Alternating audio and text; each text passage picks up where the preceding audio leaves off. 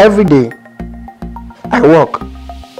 I'm on a journey to build a life for myself and a home for my family, just like my father did for me.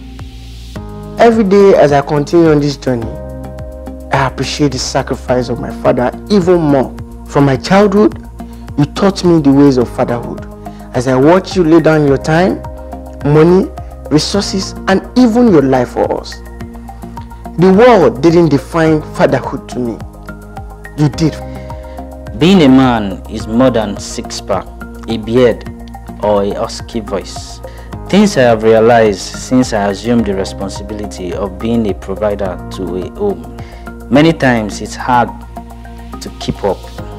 Many times it's difficult to push forward. But the lives of those attached to me brings memories of sacrifice my father made. He never gave up. He provided and protected us in deed and prayers. And I promise I will never give up.